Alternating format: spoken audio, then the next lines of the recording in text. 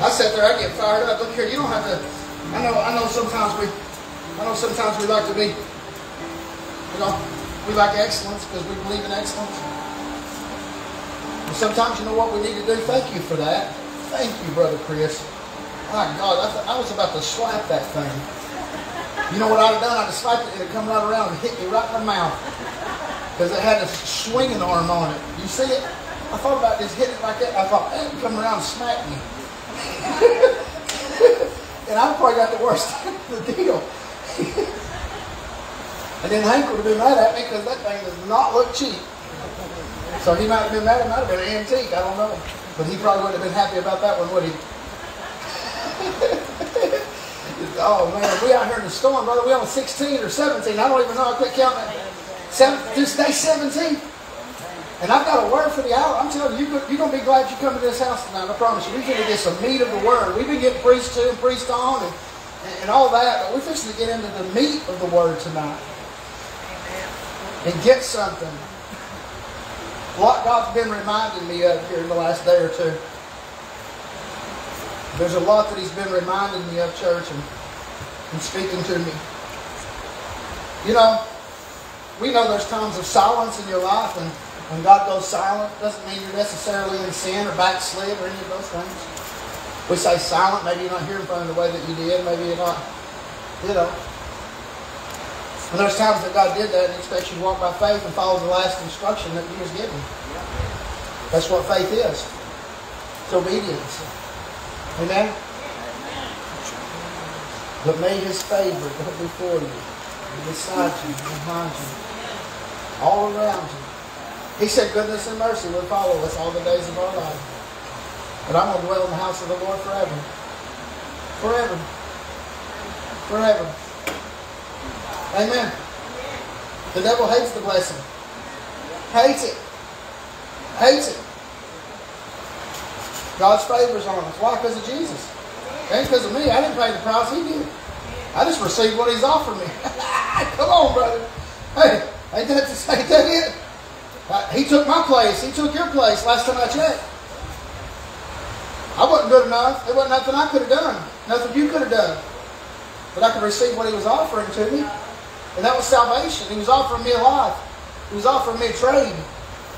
My life for His. Mine wasn't no good. Yours wasn't either. I don't care how good you thought you were.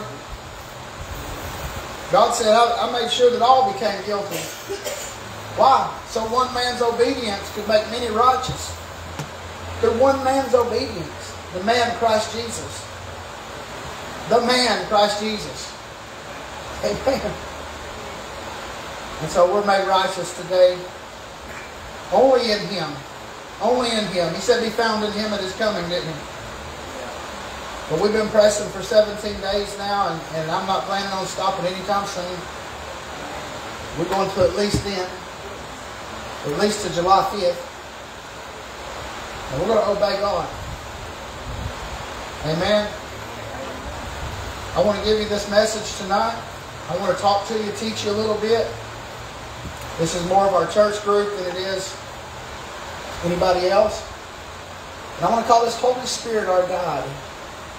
Holy Spirit our guide. I want you to go to John chapter number 16 and verse number 13. John chapter number 16 verse number 13. With God's help tonight and the help of the Holy Ghost, I will preach and teach this to you tonight. So I submit wholly to Him. 16 and verse 13. Remember, Holy Spirit, our guide. Look at your neighbor and say, it's fixing to happen. If you ain't got a neighbor that's act like the one that's fixing to be there, say, look, it's fixing to happen. You hear me? It is fixing to happen. I'm serious. It's fixing to go down. It's fixing to go down, brother. Look here. They got a lot of people with a lot of gatherings. It don't mean God's in it. I'm going to say that again. A lot of people with a lot of gatherings, but doesn't mean God's in it. Amen. I've seen rock singers could pack out coliseums. I know God can too. But I've seen rock singers pack out coliseums. That don't mean God's in it. They out there dancing and jumping and shouting and everything. And if you got into that, you'd feel good. Physically, you'd get into it, you'd jump, shout, and stuff like that. You'd feel good too. The Spirit of God ain't in it. Amen? He's not dancing to AC/DC. He's not singing Too Legit to Quit. Now, if y'all know that song now, I know there's some of you like this. You don't know, brother. I know some of you looking down like, I don't even know what that is. You do? Okay. Anyway, just throw that out. Okay. Here it is. John chapter 16, verse 13. Howbeit when He, the Spirit of truth, is come, He will guide you into all truth. I see somebody still want to laugh. He will guide you into all truth. Amen. For He shall not speak of Himself, but whatsoever He shall hear, that shall He speak, and He will show you things to come. I want to read the Passion Translation. I'm a King James man, but I'm going to read the Passion Translation in this same context of what I'm talking about here, okay? In verse 13 of the Passion, he says this, the same verse, I'm just going to read it in the Passion. I study and I preach mostly out of King James, but I sometimes refer to others just to get a, amen. But when He, the Spirit of truth, is come, listen to this, He will unveil the reality of every truth within you. Let me say that again. Let me read that again. Hey, can everybody hear me? Everybody hear me? Can you hear me okay? Now watch this. But when He, the Spirit of truth, comes, He will unveil the reality of every truth within you. He won't speak on His own, but only what He hears from the Father, and He will reveal prophetically to you what is to come. Prophetically to you what is to come. That's prophetic. In verse 14, He will glorify me on the earth, and He will receive from me what is mine and reveal it to you. Everything that belongs to the Father belongs to me. That's why I say that the divine encourager will receive what is mine and relay it to you. Soon you won't see me any longer, but then after a little while you will see me in a new way. And in a new way. And in a new way. To me that would be, in context, teach you for a moment, in context it would be, you know, when they said this, they said we once knew, after the resurrection, they would talk about Jesus, they would say, we knew Him in the flesh and now we know Him by the Spirit. Now we know Him deeper. We knew Him in the flesh, we walked with Him. I know that the Spirit of God was in it. What I'm saying is, but after the resurrection, when they truly was born of His Spirit, okay, truly new creations in Christ, and you say, well, they walked with Jesus, they did miracles, yeah, He gave them the authority, but nobody could be a new creation in Christ until Jesus was resurrected. He was the firstborn among many brethren. How could you be resurrected if He hadn't been resurrected from the grave?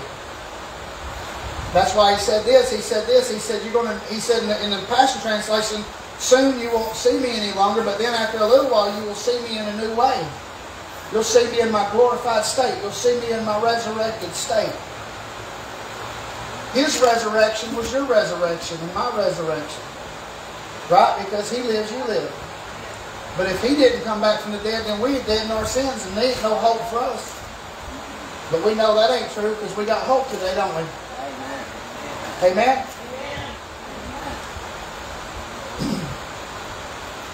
So, I want to talk to you just, and I want you to hold this thought for a second. Holy Spirit is our guide. So He'll guide us into all truth. He'll teach us all things. Actually, He even said the Holy Spirit would bring to remembrance the things that He said to them. He told the disciples that. He said, look, He'll even bring to remembrance the things that I've taught you. That's why He said, go into the upper room and wait.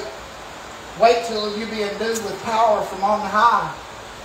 Wait till you receive the promise of the Father. Go and get in one accord and get ready. God's always taking us deeper, and He's wanting us to go further with Him and deeper, but a lot of the church won't listen. We won't get out of ourselves and our comfort zone long enough to go deeper into Him and to the things that He's wanting to reveal to us and the places He's wanting to take us. If we're not careful in this time, we get caught up in self, we get caught up in our emotions, we get caught up in our feelings. Because by feeling, when I sat and I hit the bed today and I was fixing to come here, by feelings, I wouldn't even have came. If I would have went with the way I... Can I be transparent with you? I've been preaching for 17 days straight. I went to a meeting today and sat 3 hours and talked with some other apostles, church planners, and sat in that meeting for 3 hours. Okay? So I could have easily just fell over in my face and said, you know what, that's the way I felt. But guess what? I don't go by the way I feel. Because there's something deeper on the inside of me that causes me to jump up and go when nothing else, when the flesh is saying lay down, when the mind's saying quit. Praise God. But there's something on the inside that starts to stir, and the Spirit of the living God starts to awaken something down in the inside of me, and He becomes your strength in a time of weakness. He becomes that get up and go when you ain't got no go. He becomes that, amen. He becomes that for you. He said, Holy Spirit, which is our guide. Now I want you to keep this mindset as I get into this message and dig some meat out of the Word. Is that hard to hear? Okay. Is it too loud for anybody? No? Okay. I'm just checking on you guys. I got to check on you too as your pastor, right? I got to make sure to see how your state is. Amen? But I wouldn't push you nothing that I didn't know that God wasn't in and God wasn't leading us, because He's got a greater plan. And He's trying to take us into a land flowing with milk and honey. And I don't know about you, but I'm not sitting back in the wilderness. I'm going on. You hear me? It's a better day. Amen. But I'm going to enjoy the one I'm in, and I'm going to enjoy this night, and I'm going to enjoy the Word and the meat of the Word. Tonight you're going to get something you ain't going to get with an evangelist. We're going to get something that's going to be some meat. We're going to see it. We're going to dig it out. We're going to go into Paul. We're going to go into the road to Damascus. We're going to go into, when Jesus was baptized in the Holy Spirit. We know He had a relationship with God. He was God's Son. He was God manifested in the flesh. God became a man, dwelt among us, right? Son of God, Son of man, perfect, never sinned. Last Adam, born of a virgin. He has perfect relationship with His Father God. If you don't see the Trinity in that, look here. The God the Father, God the Son, God the Holy Spirit. Right there it is. We say Trinity, we use that word, but I don't even got to use the word Trinity. All I got to do is say, here it is. Okay? Here's God's Son, Jesus, manifested in the flesh. He's from the Father, born of the Father. Here's Holy Spirit that descends, and God speaks over Him and said, this is my Son, in whom I'm well pleased. Holy Spirit descends on Jesus of Nazareth. And that was what empowered Him to go about doing good and healing all that were oppressed of the devil. Why? Because God hath anointed Him. But what the Bible says, it says God anointed Him. Jesus of Nazareth, who went about doing good and healing all that were oppressed of the devil. I want you to watch something here. I know we get personal, and sometimes we get selfish, but not really. We should be in our relationship with God and in our walk with Him to a certain extent. You can't give and give and give and give and give and give and go out of the world or leave the planet yourself, because you've emptied yourself so much and you never took time for yourself and your relationship with God. You never took time to have your prayer life because you're so busy pouring out for other people. Nothing wrong with helping people, but some people will drain you. Listen to me. There's some people that are doors. There's some people that are gates. There's some people that are sent by the devil to you, and there's some people that are sent by God to you. You better discern which ones they are. You better discern them pretty quick, because the devil will send people when he wants to destroy you, and God will send people to you when He wants to bless you.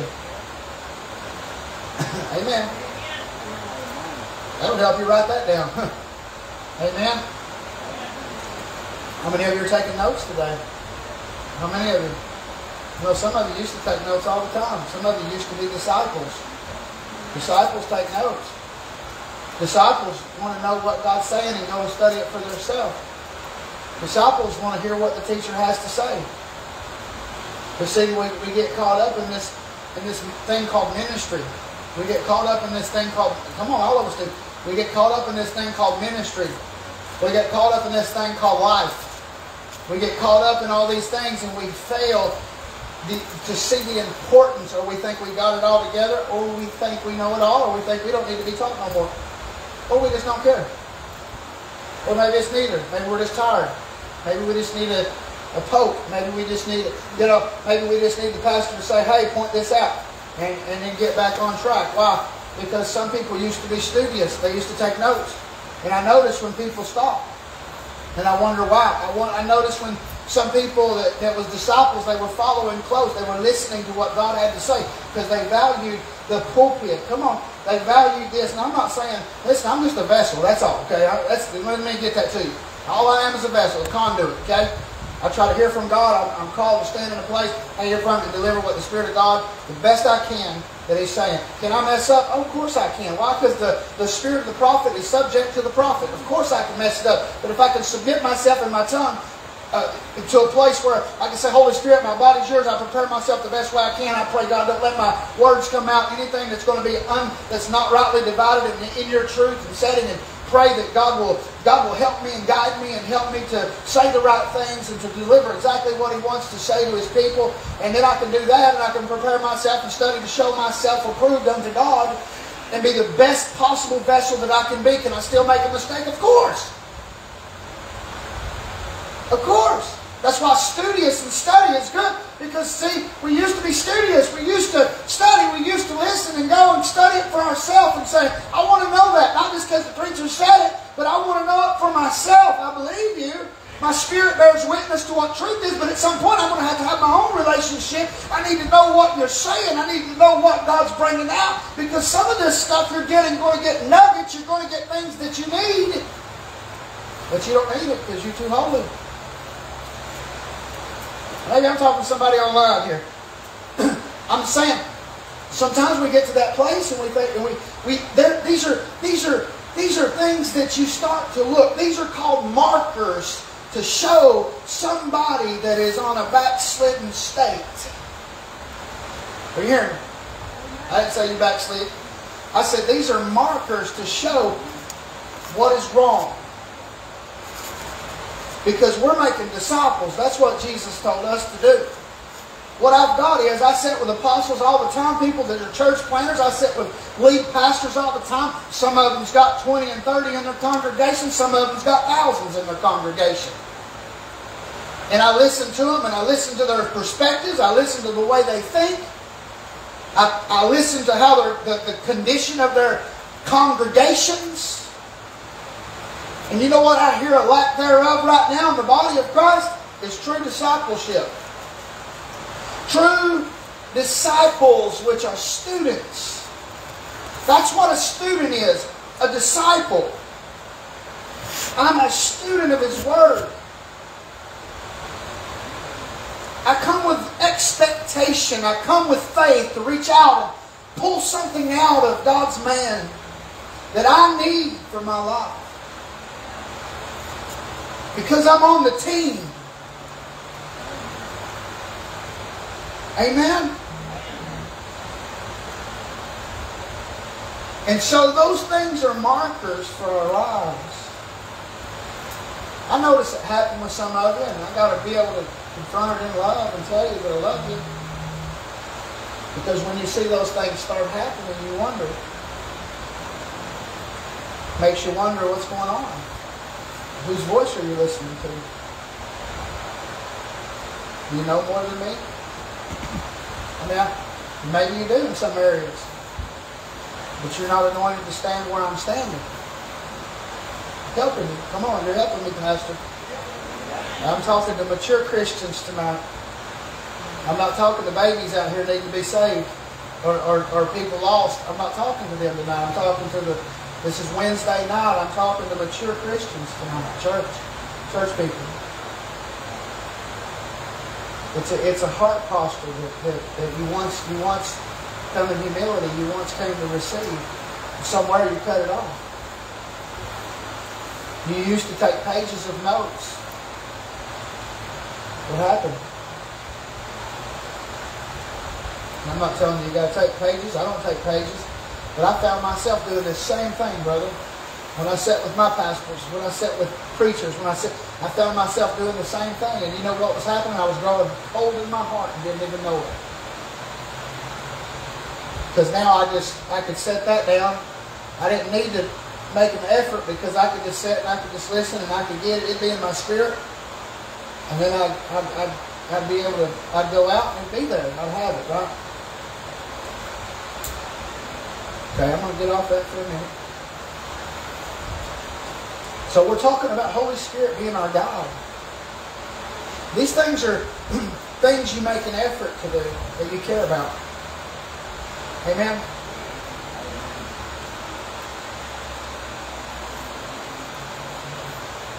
Are we students? Are we disciples? So in Matthew chapter 3, in verse number 16, we're going to go and we're going to look at the account of Jesus.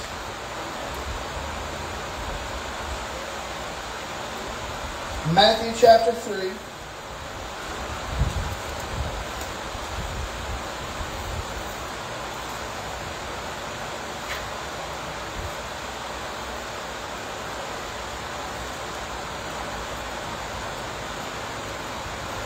Chapter number 3, verse number 16. And Jesus, when he was baptized, he went straight up out of the water, and lo, the heavens were opened unto him, and he saw the Spirit of God descending on him like a dove, and lighting upon him. But here's what I want to get to. A lower voice came, saying, This is my beloved Son, in whom I'm well pleased. Now, verse number 1 of chapter 4, if you go on down, he says this, And then Jesus was led up of the Spirit into the wilderness to be tempted. Say that. To be tempted. To be tempted. To be tempted. The Spirit of God led Jesus in the wilderness to be tempted. That don't make sense to a natural person. Does not make sense to a natural person. A natural mind, you don't even think that way. Why would the Holy Spirit lead me to be tempted by the devil? I mean, come on. Wouldn't he lead me away from him? But no, it says he led him to the wilderness to be tempted of the devil, and Jesus fasted 40 days and 40 nights. But what happened in the wilderness, that when he came, he said this what? He said, It is written. When the devil came to him, it is written. When the devil came, it is written. I know my covenant with God. Here it is. I know who I am. I know whom I serve. I know what the Word says. But if you don't study, if you don't read your Word, how do you know what the Word says? You know what we've got? I'm preaching on everybody now. This is why we got, listen to me, this is why we've got worship in our churches, and they don't know they're singing unbelief. Because they don't know it's unbelief, because they don't know the Word. They singing hymnals. I never know hymn. I mean, come on, some of the songs, are they singing hymnals and they singing songs and they ain't even agreeing with Scripture. Some of them don't even agree with it. But you don't have enough of the Word in you. You don't know the Word to know what Scripture is and truth is. He said Jesus was full of grace and truth. We got people that speak unbelief. I mean, they just rattle all kind of stuff, and we all can get that way. But do we have enough Word in us and truth in us to know what truth is? Jesus said He's full of grace and truth.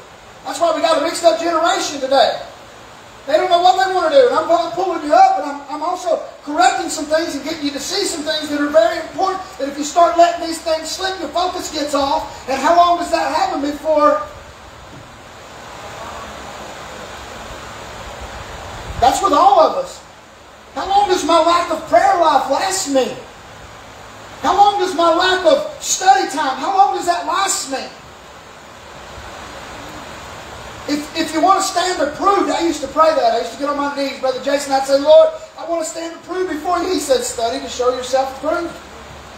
If you study rightly dividing the Word, guess what? You will show yourself approved. Obeying what God has said. So the Spirit of the living God, He leads Jesus into the wilderness. And you got to see this. And here comes the devil to tempt him, doing what the devil's job is to do.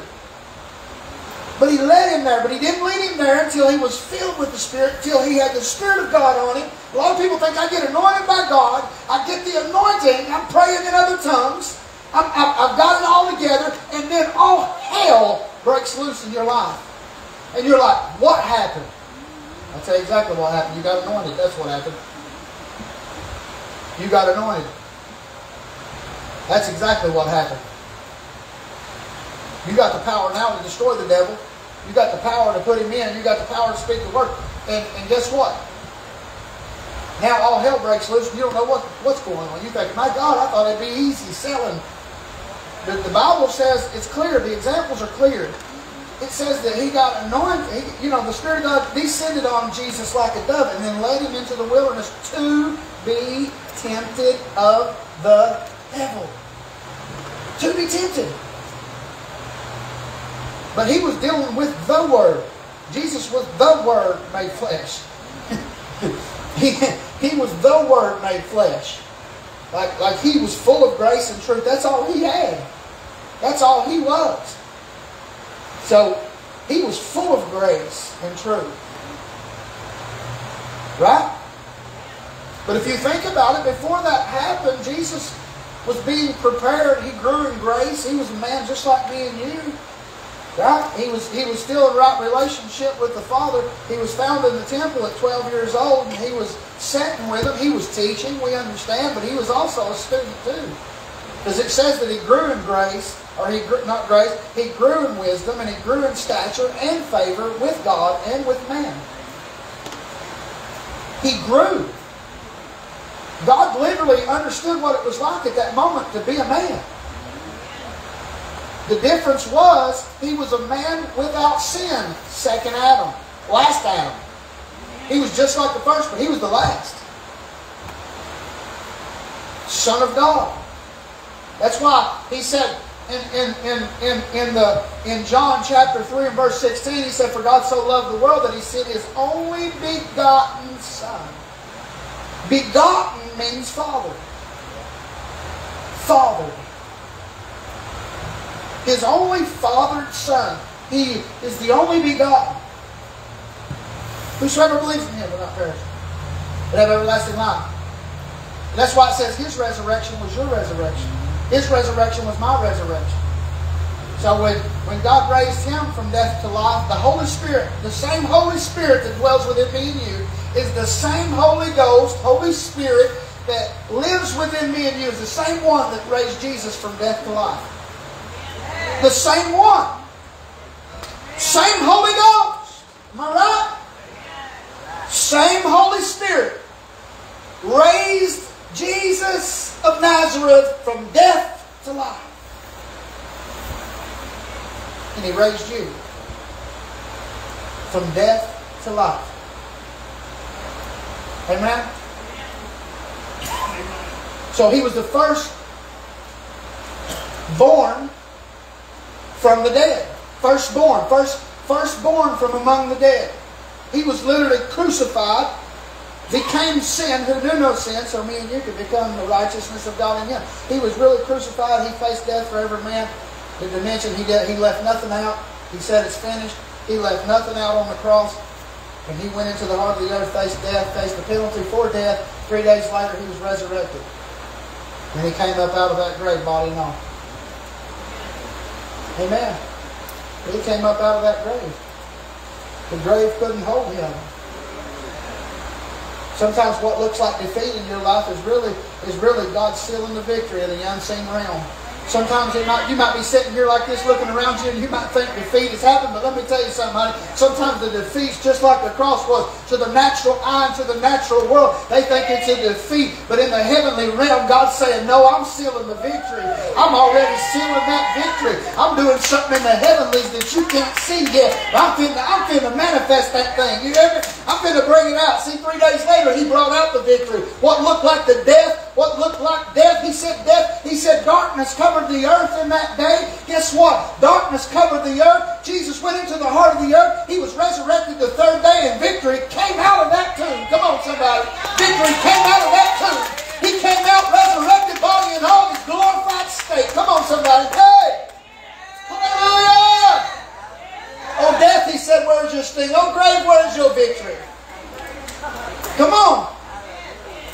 So sometimes don't always judge what's going on in the natural. Don't always judge somebody about what's going on in the natural. Come on, don't always judge that. Don't always look with those eyes. Sometimes hell tried to take you out because it knew what you had. Come on. Sometimes in that wilderness experience, the devil tried to kill you, but God said no.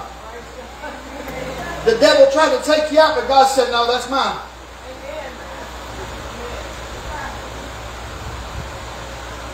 Amen.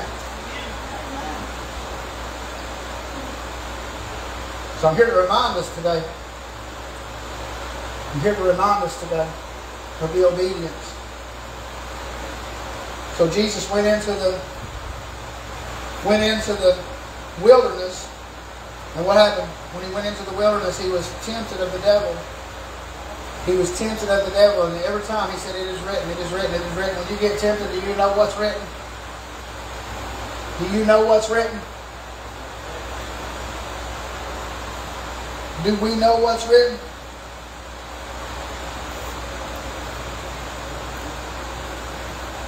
I want you to go to Acts chapter number 9. Verses 1 through 19. And this is what I wanted to get to right here. Remember, we're talking about the Holy Spirit, our God, but I'm going to get into some meat of the Word. Again, keep this perspective, church. Body of Christ. Keep this mentality. Body of Christ. Keep this mentality. Body of Christ. Keep this mentality. Jesus is the head of our body. We are His body. Okay, say that. We are His body. Keep this mentality. We are His body. We are His body.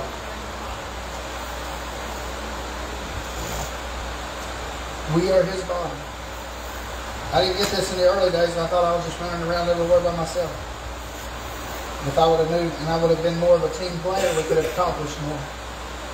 If I would have found my place inside the body, knowing that I complement the others, that we're all a joint that's fitly jointed, that brings a supply to the body. And when it's all fitly joined together, it becomes the most powerful entity on the earth. Amen? Verse number 9, he says, and Saul, yet breathing out his threatenings and slaughter against the disciples of the Lord, went to the high priest and desired him letters of Damascus in the synagogues. And if he found any of this way, whether they be men or women, he might bring them bound to Jerusalem. And he journeyed and came to Damascus, and suddenly there shined round about him a light from heaven. And he fell to the earth and heard a voice saying to him, Saul, Saul, why do you persecute me? And he said, who art thou? Lord. Called him Lord. And the Lord said, I am Jesus, whom thou persecutest. It is hard for thee to kick against the pricks. And he, trembling and astonished, said, Lord, what will you have me to do? The Lord said unto him, arise and go into the city. Now watch this. When he had the encounter with Jesus, watch. This is going to help us now. Now remember, church body, say that. Body. Church body. Come on. Church body. Keep this mentality. Keep this mentality. Church body. Body. Body. Watch this. He had the encounter with Jesus, and he falls down, trembling and astonished, and he says, Lord, what would you have me to do? What will you have me to do, Lord? And the Lord said to him, arise and go into the city, and it shall be told thee what you must do. Arise and go into the city. And Jesus gave him an instruction. Could Jesus, being Lord, could he not have just wrecked him, baptized him in his spirit, filled him with the Spirit, opened his eyes, gave him the instructions, and told him, you go out and preach everywhere? Could he have not done that? He's God, he's Lord, right? So could he have not done that? But he didn't do it that way, did he? You remember what we was talking about with even Jesus having to submit to John's ministry? Even having to come... This is the Messiah. And he had to be baptized by John? But God could have set it up. He could have just walked on the earth and just stomped everybody down that didn't agree. That's not the way God chose to do it. God set man in the earth and said, I'm going to give man dominion. Here it is. This is it. He didn't mean for it to happen that way, but he had a plan of redemption because he knew mankind without him was not good enough. It was never going to be good enough. And he was the only one that could come pay the price for you and me. And that's a beautiful thing because that opened it up for whosoever will, let him come and take of the water of life freely. Whosoever will, let him come and be saved. That opened it up for all of us. For all of us. Amen. And so Jesus gives him an instruction, and he tells Paul, he says, now I want you, he tells Saul at this time, I want you to go to Damascus. He strikes him blind. Follow along here. And the men which sojourned with him, so he told him what he must do. He gave him the instruction. Say that, the instruction. The instruction. And Saul arose from the earth, and when his eyes were opened, he saw no man, but they led him by the hand and brought him to Damascus. And he was there 3 days without sight, neither did he eat nor drink. And there was a certain disciple at Damascus named Ananias. And to him the Lord said in a vision, Ananias, he said, behold, I am here, Lord. The Lord said unto him, arise and go into the street which you have called straight, and inquire in the house of Judas for one called Saul of Tarsus. For behold, he prayeth. See, when he followed the instruction, listen, this is what I'm fixing to challenge us as a church because God's taking us somewhere. Say he's taking us somewhere. But it's going to take our part, and now he's challenging us to go further and to sacrifice and to be challenged more. Why do you think I'm challenging some of you that are no longer taking notes? You better ask yourself these questions. Why is it not important for you no more? Why?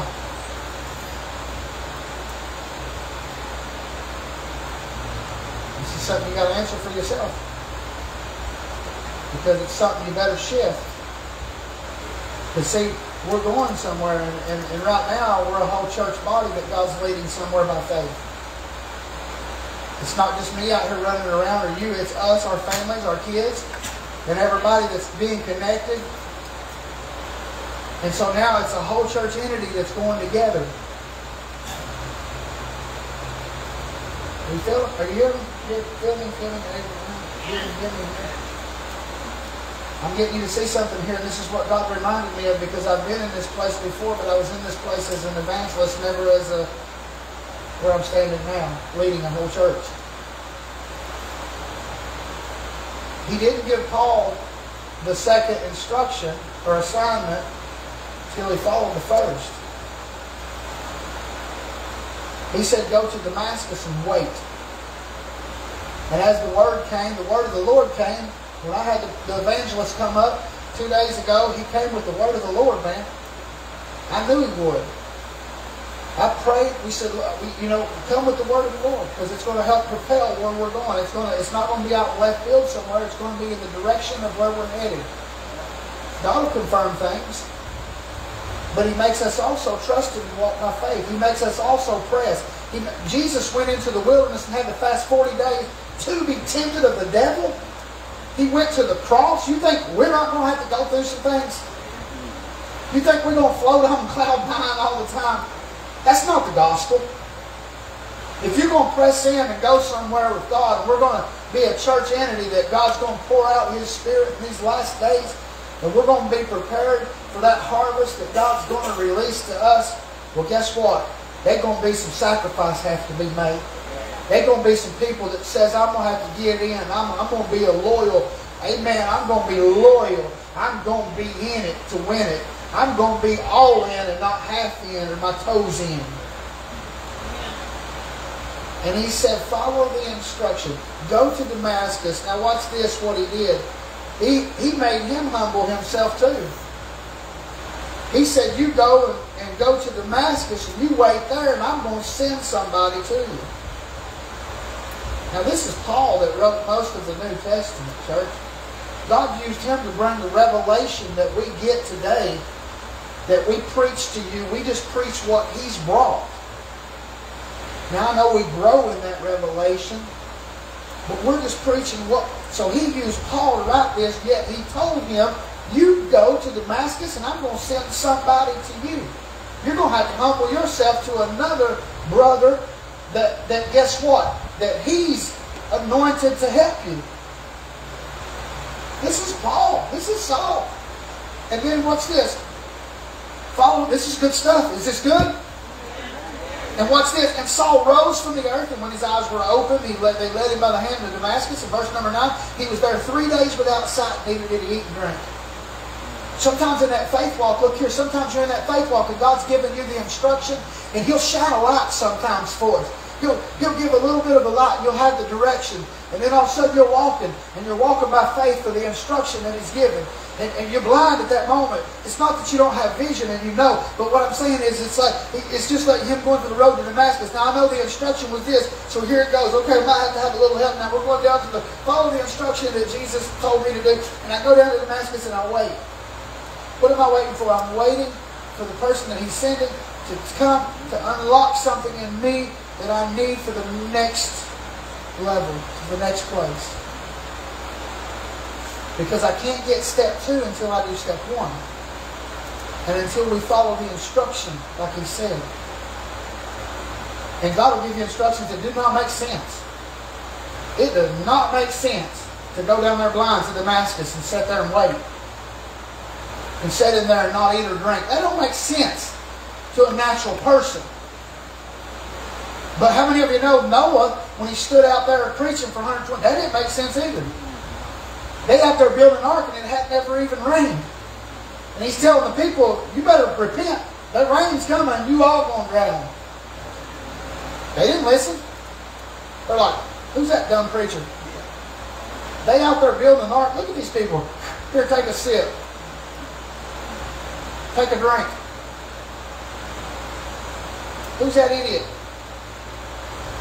That's the way we look at sometimes as preachers right now. It don't matter when it all falls. They're going to say, my God, I wish I'd listened. I wish I'd listened to that tattooed up preacher when he said that. He sounded dumb at the time, but that's okay. I wish I'd listened.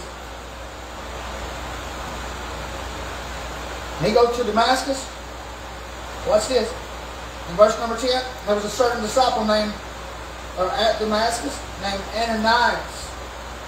And to him said the Lord in a vision. Here's a vision right here. In a vision. Ananias, he said, behold, I am here, Lord. The Lord said unto him, arise and go into the street, which is called Straight, and inquire of the house of Judas for one called Saul of Tarsus. For behold, he prays. So when he was following the instruction, he didn't go down there and do nothing. He went down there and prayed. When he was following the instruction that Jesus gave him, it said he was down there praying.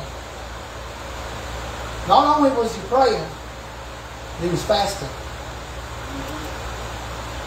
See, that showed that he was serious. He was getting out of his flesh. He was staying into his spirit, connected with God, because he was born again at that moment. I mean, you can't tell me he wasn't. He didn't have the baptism of the Holy Spirit, but he was born again. He had met Jesus. He believed in his heart and confessed Him as Lord right there on the road to Damascus. He said, if you believe in your heart, confess with your mouth the Lord Jesus, you'll be saved. He was regenerated. He was a born-again Christian right then. He just didn't have the baptism of the Holy Spirit yet. He just wasn't endued with power from on high yet. But Jesus gave him an instruction, said, you go down there and you wait, and you pray. Well, he didn't, I don't even know if he told him about it, but he went down there and he prayed and he fasted. He prayed and he fasted. And then Jesus spoke to Ananias in a vision and said, I want you to go down there and I want you to put your hand on him that he might receive his sight. Now, we believe in the laying on of hands. We know that ain't the only avenue that God can work. He can work through many channels. He can work through channels healing you right there where you're at if you can take a hold of your faith. He can use somebody. But this sense, he was following, or he was given an instruction, so there was an instruction made, and the obedience to the instruction brought the miracle. But it took two, didn't it? It took him to do it, get ready, pray, fast, and then it took somebody else that listened to him in a vision to go and do exactly what he said. Now we're getting into some meat. Now we're getting into some mature stuff here.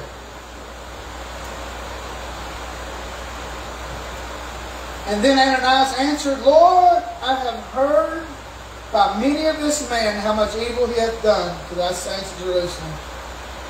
Now you don't think Ananias was still battling some things? You know, sometimes we look at these people in the Bible and we think, oh, they was just so gung-ho and everything. They didn't battle no fear. They didn't battle no questioning. They didn't battle. Well, right here it says it. He says, Lord, what if this guy was killing Christians? You want me to go to him? He was even questioning. He was even having a moment of uncertainty. It shows it. He was having a moment of not doubting the Lord, but like, man, are you sure this is you? I mean, come on now. You really want this Saul? Didn't he kill Stephen? Did he do all this? You want me to go to him? So when they was walking around all these big giants, they just know how to pray. They knew how to fast. They knew how to stay in tune with God. And when God would give them an instruction, they were still questioning, but he still ended up obeying the instruction. But he still questioned, Lord, are you sure this Saul of Tarsus? Well, I feel the Holy Ghost in here. Ananias answered, Lord, I've heard of many of this man, how much evil he has done to the saints of Jerusalem. And here he hath authority over the chief priest to bind all that call on thy name. He's saying, man, I've heard all this stuff's going on with him, man. You can imagine Ananias after he heard from the Lord. Right here it shows that he's probably in fear. He's like, my God, don't you know, Lord, that man, he's got authority to do this and he's got authority to do that. Man, are you sure? But the Lord said to him, go thy way, for he is a chosen vessel unto me to bear my name from the Gentiles and kings and to the children of Israel. And I will show you how great things he must suffer for my name's sake. Ananias went his way and entered into his house, put his hands on him. Brother Saul,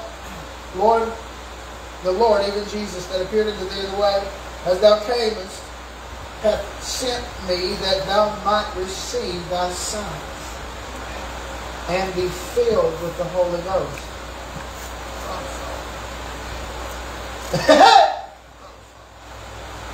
Brother Saul. That's what he called him, didn't he? Thank you for that. Look here. Putting his hands on him, Brother Saul. That showed me that he was already born again, wasn't he? He was already born of the Spirit. But he needed that baptism, didn't he? He needed that baptism of the Holy Ghost. That's what we call that. He needed the infilling, what he was talking about last night, of the Holy Ghost. Right here it is laid out for you in simple, plain English. Brother Saul, receive your sight, be filled with the Holy Ghost, and immediately the scales fell from his eyes, and he received his sight forthwith and arose, and he was baptized. And when he had received me, he was strengthened, and saw certain days with the disciples which were at Damascus, and straightway he preached Christ in the synagogues, that he is the Son of God.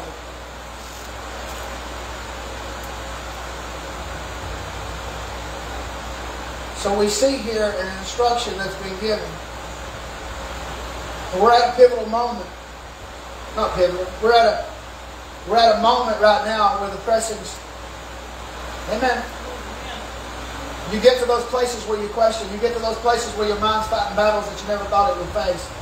You get to the point where your body is doing things probably that it never has done. I don't know. I'm saying, maybe you're not. Maybe you're not facing anything. Maybe you just supernaturally just got, maybe you are. I pray that you are. But maybe you're facing some things you never thought. Maybe you're facing things about yourself that you never thought you'd face. I'm seeing things about y'all I never thought I'd see, because I don't see y'all all the time, but now I see you every day. See, when you're at the house with somebody, you see everything. You see the flesh, you see all kinds of stuff. You see when they ain't so pretty, when their teeth ain't brushed, don't you? The socks ain't put on right. Right? Hair ain't fixed, makeup ain't on. We at church, we just get to see the pretty you. You get to see the dressed up me. You know what I'm saying? But at home, they get to see it all. So when you're with people every day, you get to see some things you might not have seen about your brother and sister. You get to see them reacting in ways you hadn't seen them react yet. You get to see them having their pity party, their fits. Having their day, throwing their rattlers. Throwing their pacifier. Getting mad. Put the Huggies on. The elastic breaks on. They had to get those overnight sleepers. It's just too hard, Lord. Because we're pushing to the point. But God said we don't get to step 2 until we do step 1. That's what He told them. It don't make sense to obey God sometimes. It makes sense to obey Him, but it don't make sense sometimes with the instructions that He gives us. If you try to work it all out in your mind, but you got to do it by faith, you look crazy. I remember hearing a testimony, and this comes to me. I can tell you some of my own. But I remember this guy saying the Lord, he was an evangelist, and the Lord spoke to him and said, I want you to go outside of this biker rally and stand there and hold your Bible up. It's a 1% biker rally. You know, there's Hell's Angels or somebody. He said, man, it did not make sense to me. I come out here and hold up a Bible outside of the biker rally, you know. But I'm going to obey God. And he said, I went out there, man. And he said, man, I tell you, I was going through all kinds of battles in my mind. He said, I felt foolish sometimes, you know. I'm standing out, he said, it was raining. And the Spirit of God said, no, you stand out there and hold that Bible high. He said, man, I finally obeyed. I put me a poncho on. I got out there and I stood there like this with the Bible. And all these bikers were coming into this place to commit their ungodly acts and all that stuff that was going on. Doing their partying and stuff. And here he is, he said, standing there like this. He said they're honking at him, cussing him, and all kinds of stuff. He's standing there with his Bible. He didn't tell him to preach, he said to stand there and hold his Bible up. I don't know how it all went. I think later on, maybe one of them had been coming down through there, and it ministered to him to a point where he changed his life, and he got saved that day because he seen a man standing out there, and God was already dealing with him, and it could have been that he had been praying and said, Lord, just send me a sign to show me something. You know, I know we don't seek for signs. The Bible's clear about that, but you know what? Maybe he said, Lord, just give me confirmation. You don't know what God was dealing with somebody about. Here's this crazy guy here with a Bible outside this party that you fix to go and enjoy life in. Enjoy your stay, and here he is with a Bible standing out here, and you're like, oh, here's your sign, brother. Slapped him right in the mouth with the sign, and he's like, okay, I'm going to get saved. I'm not going down this road no more. I'll see you guys. I'm out of here. I am not going no further with you. You know? So those things don't make sense sometimes if you try to rationalize it all out. But when the instructions been given and we follow the instruction. And I remember having this happen to me before I started this church. The same thing. God gave me the same thing that He's given us as a whole body. And He gave me an instruction that didn't make sense. And a lot of people didn't agree with me. And a lot of people didn't like me after that. There was a few. But I followed the instruction. He said, you're at getting step 2 till you do step 1. I did step 1. I went down there and I was walking by faith. I felt like the blind Bartimaeus. You know what I'm saying? I'm down there. I'm just like, I know I'm following the instruction. But I was like, it was almost, not that I couldn't see, but it was like I had no other instruction but the instruction that I had. And I'm standing there and I'm just putting my hand to stuff and working and working and working and doing everything I could at the place that I was at. And I remember coming in a few months later and going through all kind of stuff and tests and trials and all that. And I walked into the place one day and walked into the church. And as soon as I walked in, the Holy Spirit dropped it in me and He said, you passed the test. I said, well, that's a good thing. Gotta be. Wow. And that unlocked step 2. That unlocked where we're at today. Everybody's not called to do what I'm doing. Plant churches. But it was a process that led me to plant this church. There was a lot of confirmation along the way. The same thing's happening now, except I'm leading the church. And now we're going as a body and as a unit. It's not a one-man show. It's us together. It don't make sense to put a tent out there for 30 days. They don't make natural. I mean, nobody does 30-day meetings hardly, do they? Maybe they do somewhere. I don't hear about them. Do you? Maybe in a foreign country. There you go. Does anybody hear about 30 days straight? Doesn't make sense nowadays. But that's why we're in the condition we're in the United States, and that's why we're in the condition we're in the church world. Is because we've got so complacent in the microwave society, and everything's got to be right now, 15 seconds in, and it's done, and I'm out, and I'm going on about it. And that's the way we've trained ourselves, and that's why we're in the condition that we're in. And that's why when the corona and all that stuff, the demon come up, all that stuff came against the church, most of the church just bowed right down to it because they wasn't prepared for it. Doesn't mean they wasn't the body of Christ, they just wasn't prepared. So you're going to have to shift out of some comfort, shift out of what you think, shift your whole mindset, let God retrain you, renew your mind to the Word of God and truth. Challenge yourself so we can go to where God's taking us. Amen? So second step only comes after first. The first step is that blind faith, or that stepping out on the instruction. And then God confirming with His miracles and confirming with His hand as we're going in the right direction. But sometimes you feel like, you feel like Paul did as you're being led. This is the way some of you probably feel right now. Come here for a second. This is the way some of you probably feel during this process. Be honest with me. Here's the eyes. Boom. Here's Saul right here. Now, I want you to stick your hand out, okay? Now, just close your eyes. I'll walk you straight, okay? And then here, they're leading. They're leading. You know what I'm talking about? Sometimes that's what I'm doing. Turn. Straight. Straight. What's this? Straight. See, she knows it's there. She's like, something's coming up. She knew it was there. Go ahead, thank you. Yeah. She had to keep her hands up. She knew, though, she had a perception of, uh-oh, there's a pole there. See, I could have kept walking her straight into it, and boom. But I see it.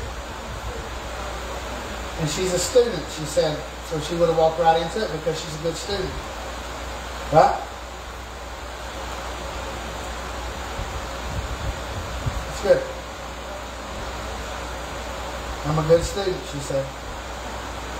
Good students follow the instructions of their teacher. Amen. That's what discipleship is.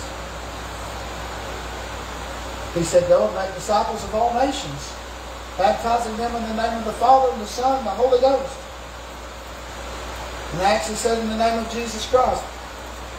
I'm not going to argue with you. So, instruction, step one. But when he was down there at the place that God had told him to go, when they were there, he did the thing that Jesus did. He fasted and he prayed. I feel the Lord saying this right here, that this right now is a time that we need to enter into fast. Corporately. You feel that? Right now is the time we need to enter into fast. And we need to enter into more prayer. And I'm going to commit, no matter what it takes of me, I'm going to do it. No matter what it takes. So we need to commit corporately today. I'm not going to go checking you up and all that. This is something you got to work out with your heart. But if you're in this room, and those of you that watch online, those of you that are maybe part of this, what God's doing, or you're in the church right now with the children, you're watching later. But we're going to enter into a fast. Whatever that fast looks like for you. I'm not going to tell you go without food for 3 days, but I'm saying whatever that fast looks like for you. But a fast is giving up something that you want, that you desire, giving up something that you know, that could be coffee, that could be food, that could be sugar, that could be whatever God tells you, whatever the Holy Spirit leads you to do. You get with Him and ask Him. Whatever you feel led to do, that's what you fast. Is it social media? Is it TV? What is it? And I tell you this, if it's something that got your attention, it'd be a good thing to fast. It'd be a good thing to fast, wouldn't it? So if y'all don't hear nothing from me on the phone, I might fast my phone. I don't know how that's going to work. That's how we accomplish everything. You know what? What did we do before phones? Does anybody remember? She said we drove. We wrote letters. We did. We wrote letters, didn't we? Man, that was cool. I actually remembered numbers in them days. I knew everybody's number by heart.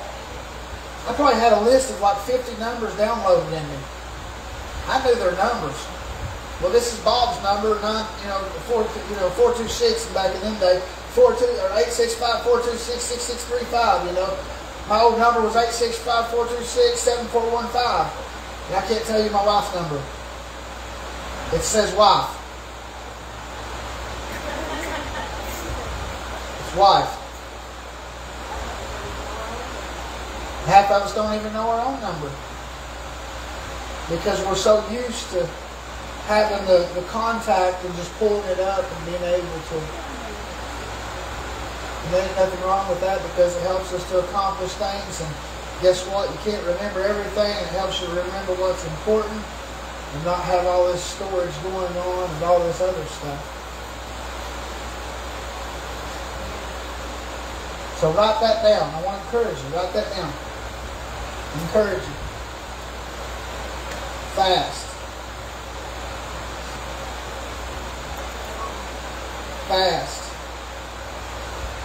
Let's say for the rest of this week. How about that? Until Sunday. Well, what is today? Wednesday?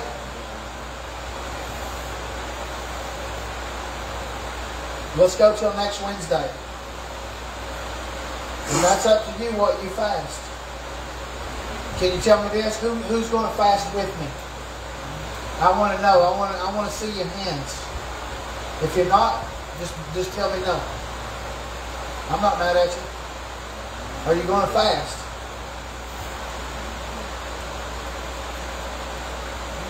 Yeah. Yeah. He ain't going to fast. But this is really what I'm looking at right here. And we're going to pray. How many is going to commit to more of a prayer life? How many says I'm going to commit to pray more? I'm talking about shut your phone off. Take the battery out or something. And get in prayer.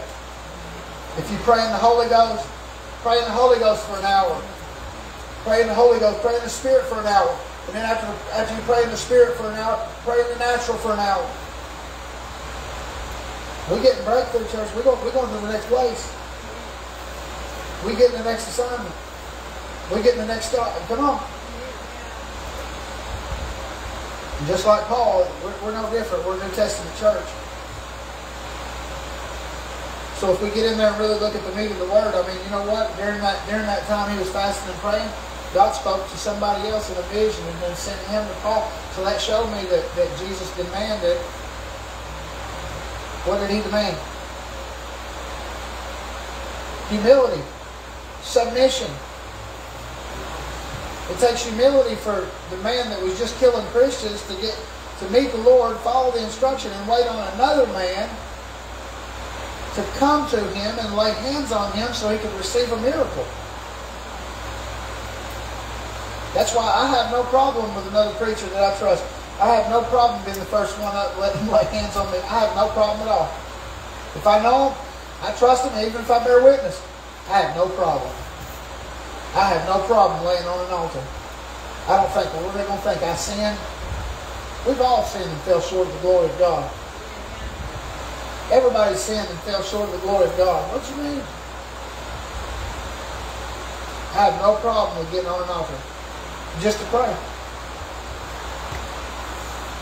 I have no problem with it. I have no problem with letting somebody lay hands on me. I model that. I went to California and got with Apostle Dwayne and them, and with the fellowship and Pastor Tommy and them. And I walked up afterwards. There was almost 4,000 people in this meeting. 3,500 people, 3,600 people in this meeting. And after everybody kind of cleared out, I just walked up there. We was all talking, standing there. And we were standing around, and I said, well, I'm not coming this far without getting y'all to lay hands on me and pray for me. Y'all don't have to lay hands on me, man. I'm the hungriest man for Jesus that you ever met in your entire life. And I believe I still am.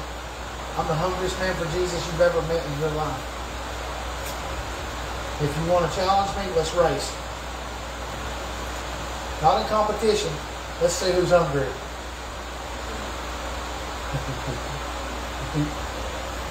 Us men, we're competitive. You know what? Let's see who's the hungriest. Let's see who's the hungriest man for Jesus. Let's see who's the prayer warrior. I'm serious. Let's see who prayed the hardest. Let's see who fasted the longest. But I remember standing there, and we were standing there, and I grabbed his hand. He probably looked at me like, because I did kind of grab it hard, but I was in such a state, and I grabbed his hand. I went right there, put it on my chest. I said, pray for me. Put your hands on me. I just held my hands up. They stood around me. They began to prophesy. They began to pray. And when I got done, I walked out, and I'm ready to go back to the motel, get up 6 in the morning, take a flight. 4 in the morning, take a flight back to the United States. Back to Tennessee from California. I said, well, if I'm ever called to another country, I hope it's California. But I had fun. I had fun. I obeyed God. That's what matters. Because if it had been just what I wanted to do, I probably wouldn't have gone on a plane then. I mean, I wanted to go, but I didn't want to that bad. But God said go. Now I want to bad.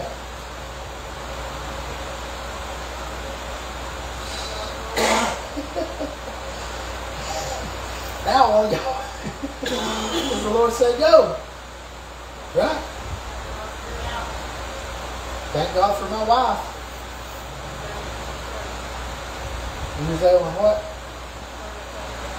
She started setting it up for me, didn't she?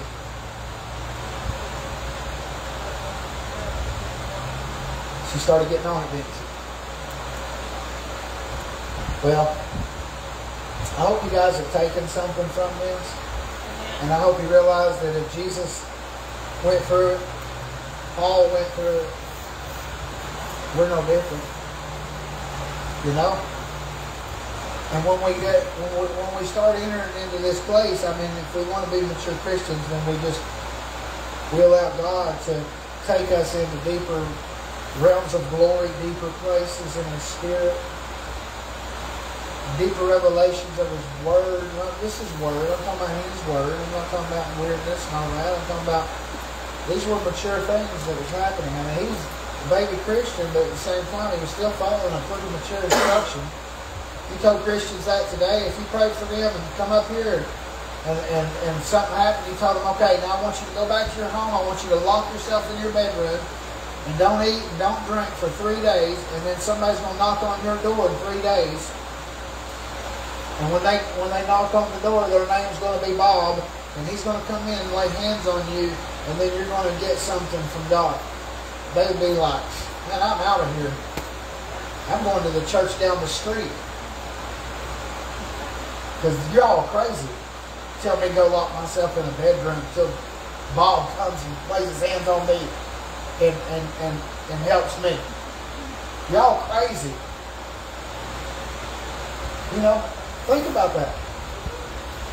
How many people's in tune with God? How many of us are really in tune with the Holy Spirit?